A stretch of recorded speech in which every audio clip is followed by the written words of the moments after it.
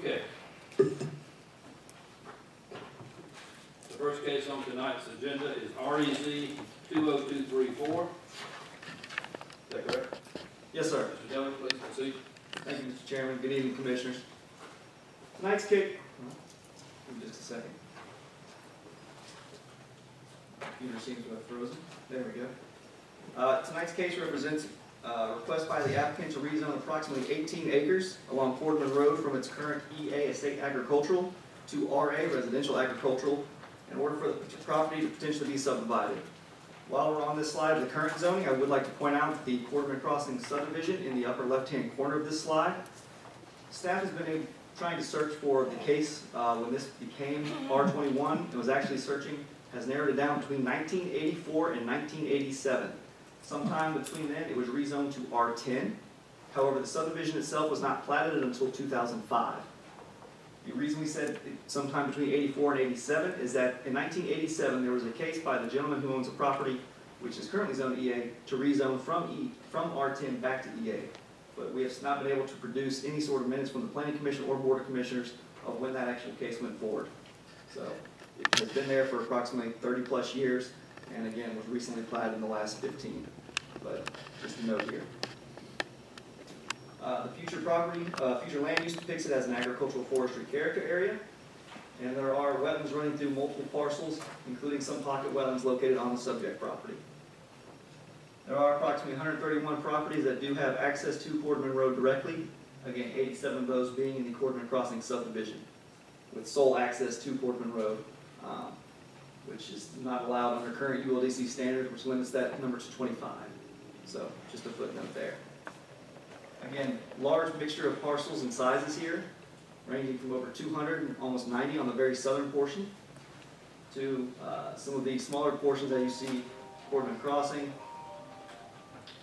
that's half acre size, and then a mixture getting progressively smaller towards the very southern end of Quarterman Road.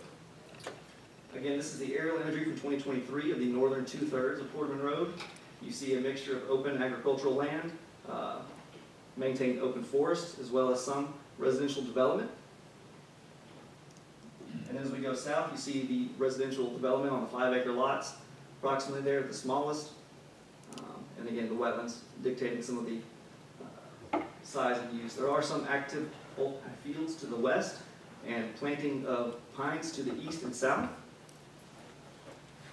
And as we go further up along Quarterman Road, almost a 1.5-mile stretch there along the very southern portion. Now the request is for RA, but first, as it is, the lot is EA, so without rezoning, the property could potentially be divided as you see here. Minimum 210-foot lot width. These are approximately 300 plus foot.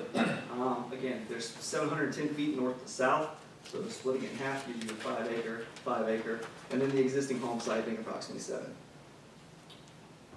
If approved for straight RA, you could potentially get 6 new home sites on the property.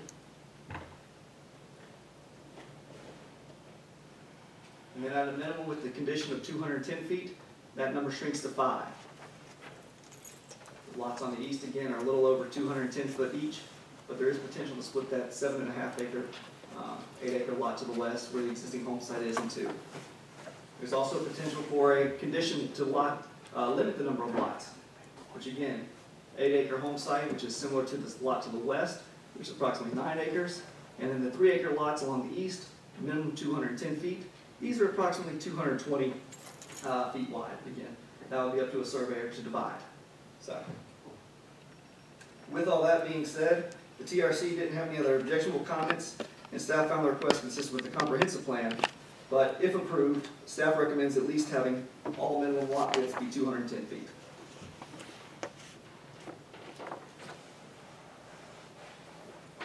Thank you, JD. Commissioners, any questions for JD? I got a quick, JD, the subject property, the 2 lots right behind it, do you happen to know the width at Quarterman Road they are? Are you referring to the lots to the north here? That's correct, the 2, yes, sir. Yes, they're approximately 214 and 220 feet. So very close to you proposed 210. Yes, sir. 214 is what, sir? I believe 210. Okay. Yeah, 220 on the lot to the north, 214 on the lot to the south, sir.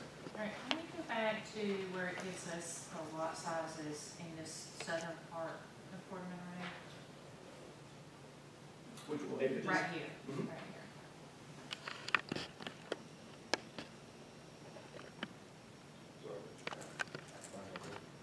Is that 1.57 triangle, is that usable, JD? I mean, I suppose it is, right? You can put a house on it because it meets well as everything. Technically, yes, sir. But that would have to be, In the 1.17, you can put a house on it also. yes, technically, sir. If it does exist, And 1.84. yes, sir. Again, those are legal lots of record. They have not been combined with any other parcels.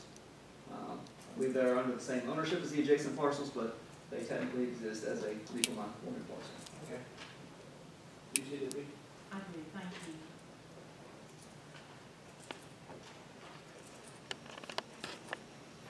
They're talking about our triangles, right? Any other questions for Mr. Dillon?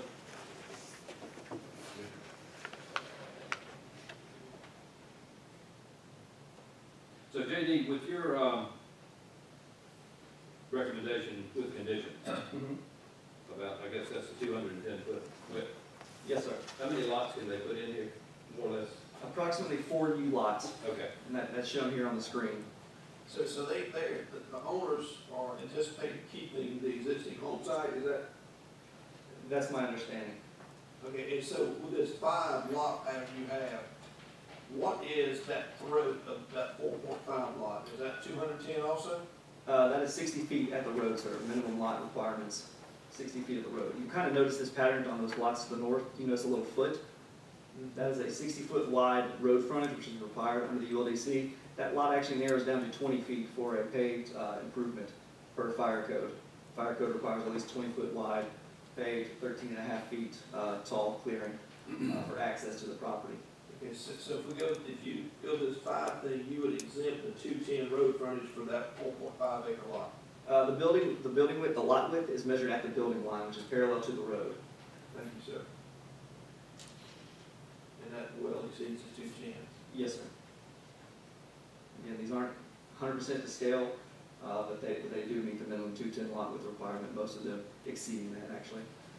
So that's what I was looking at earlier, as, you know, if we divided it 5 acre lots, you get 3, and with this new design, only 2 more lots. Correct. One being existing structure already, regardless. Correct. So 3 is what he could get right now, avoiding all rezoning. 7 is what he could have total if he was just approved for straight RA. RA lot width is a minimum of 150. That's why the difference. EA is currently 210, RA is 150. And that's what this slide looks like, 7 total home sites. This to staff is much too dense for the area. It doesn't really follow the pattern. Even 210, again, not entirely out of the question, but again, that's just a simple 210. Potential lot limit goes from 3, picks up a 4th lot. Total. Any other questions, Mr. Dillon? All right, in that case, I will now open the public hearing portion of this case. If there's anyone here this evening who would like to speak in favor of this case, please come forward. State your name and address for the record. If you would like to speak in favor of this case, please come forward. Seeing no one come forward, if there's anyone here who would like to speak against this case, please come forward and state your name and address for the record.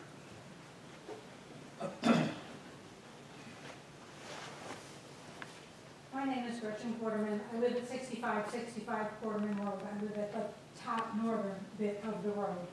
I've provided you a letter, which I'm going to read a little bit from and then just sort of talk about some talking points. I don't want to bring my time. I'll start just by asking you to deny this rezoning. Quarterman Road is predominantly agriculture and forestry. If you look at that one picture, it's mostly green. Does not, green, either fields or forests. It's zone EA, almost every lot, except for those ones up by the subdivision where nobody can find. I personally looked through the minute books from 1980 to 1990 looking for that rezoning, and it does not exist. So, those are sort of a little anomaly up there. They are not representative of our neighborhood. The proposed rezoning is inconsistent with the Lowndes County Comprehensive Plan. The comprehensive plan says that this is a forest and agriculture area, not 5 more houses area.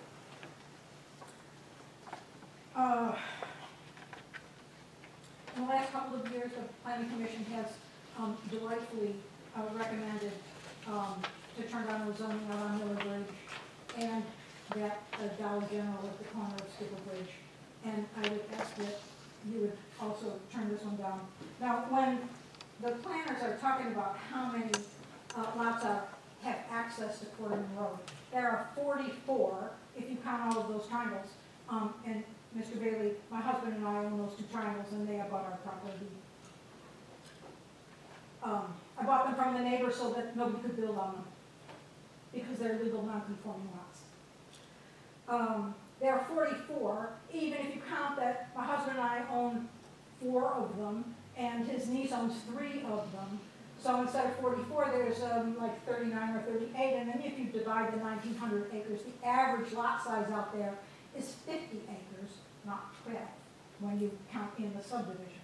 And the subdivision, on my petition there, lots of people in the subdivision, they don't want this either. We don't need any more traffic on Hambrick Road. Hambrick Road, when Johnny Hambrick died and he sold off those lots, there are covenants in those lots that they cannot be subdivided. So they're made an effort to protect our neighborhood. We need to protect our neighborhood. Quarterman Road only lets out onto Hambrick Road. It doesn't go anywhere. There's no other place to go to. Farrell Scruggs, immediately across the street, owns 600 acres. He owns the whole side of the road. Tommy Stalvey owns 110. Immediately across the road the other way. Those are big pieces of property that are in forestry, and our neighborhood is forestry. The cases are really, they're nice family. They're just, maybe get off and make a chew with 17 acres, I don't know. Anyway, I think that covered it. Oh, one more thing, the Dorfman report. You all remember the Dorfman report, that